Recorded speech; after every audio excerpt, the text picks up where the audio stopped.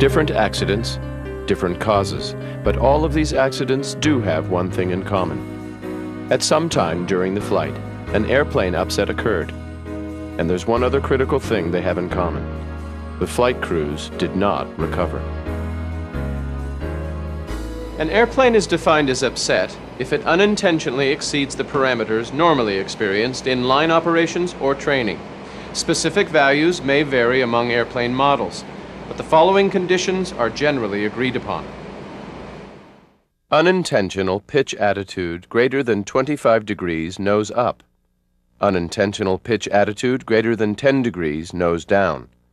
Unintentional bank angle greater than 45 degrees, or even within these parameters, but flying at airspeeds inappropriate for the conditions. Airplane upsets do happen, but they are rare. Because of this rarity, a flight crew that finds itself in an upset situation can quickly be overwhelmed. Causes of upsets vary. They may be caused by environmental factors, by component or equipment malfunction, by human factors, or by a combination of any of these. But no matter the cause, the foundation for recovery is the same. You must recognize and confirm the situation, disengage the autopilot and auto-throttle, use whatever authority is required of the flight controls, and you must maneuver the airplane to return to normal bank and pitch. Once you've entered an upset condition, you probably won't be able to rely on outside visual references. In many cases, you won't be able to locate the horizon. You must plan on interpreting your instruments. And if you are unsure if an instrument is working, such as your attitude indicator, you must confirm your situation through multiple sources. In fact, that's one of the reasons why redundancy of critical instrumentation is built into an airplane.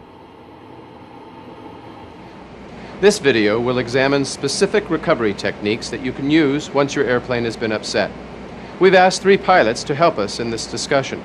3 pilots who've actually been in some of the situations we'll be looking at.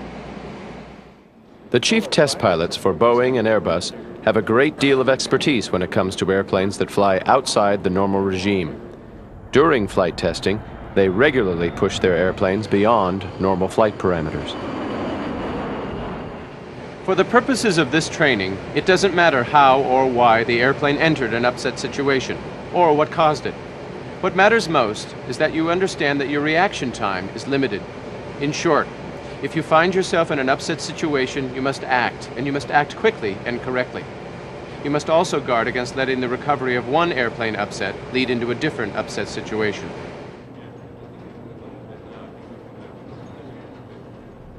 An upset recovery team comprised of representatives from airlines, pilot associations, airplane manufacturers, and government aviation and regulatory agencies developed the techniques presented here. These techniques are not necessarily procedural. Use of both primary and secondary flight controls to effect the recovery from an unusual attitude are discussed. Your air carrier must address procedural application within your own fleet structure. The upset recovery team strongly recommends that your procedures for initial recovery emphasize using primary flight controls, aileron, elevator, and rudder. However, the application of secondary flight controls, stab trim, thrust vector effects, and speed brakes may be considered incrementally to supplement primary flight control inputs after the recovery has been initiated. One more thing. The recovery techniques we'll discuss assume that the airplane is not stalled. If it is stalled, it is necessary to first recover from the stall condition before initiating these techniques.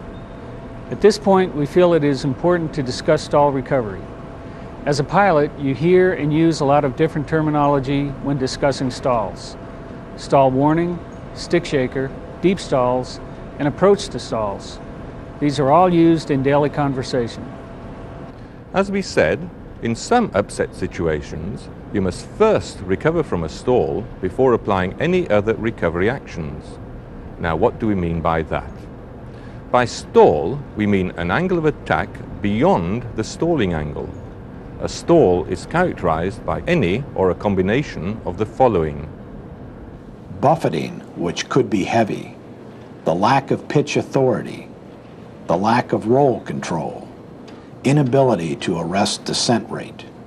These characteristics are usually accompanied by a continuous stall warning. A stall must not be confused with a stall warning that occurs before the stall and warns of an approaching stall. You have been trained to recover from an approach to stall, which is not the same as a recovery from a stall. An approach to stall is a controlled flight maneuver. However, a full stall is an out-of-control condition, but it is recoverable. To recover from the stall, angle of attack must be reduced below the stalling angle. You must apply nose-down pitch control and maintain it until you have recovered from the stall. Under certain conditions, on airplanes with underwing mounted engines, you may have to reduce thrust in order to prevent the angle of attack from continuing to increase. Once unstalled, continue with the other recovery actions and reapply thrust as needed. Airplanes that are designed with electronic flight control systems, commonly referred to as fly-by-wire airplanes, have safety features that should preclude the airplane from entering into an upset and assist the pilot in recovery if it becomes necessary. However, when fly-by-wire airplanes are in the degraded flight control mode, the recovery techniques and aerodynamic principles we will discuss are appropriate.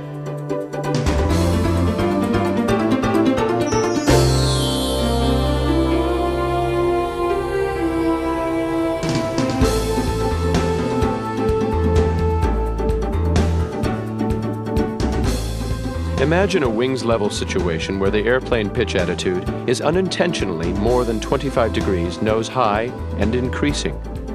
In this case, the airspeed is decreasing rapidly.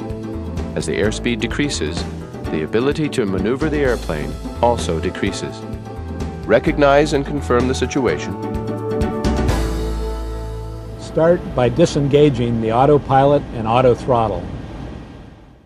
Next, apply nose-down elevator to achieve a nose-down pitch rate. This may require as much as full nose-down input.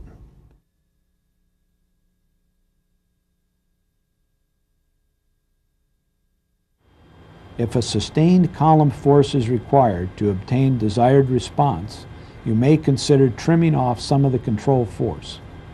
However, it may be difficult to know how much trim should be used. Therefore, care must be taken to avoid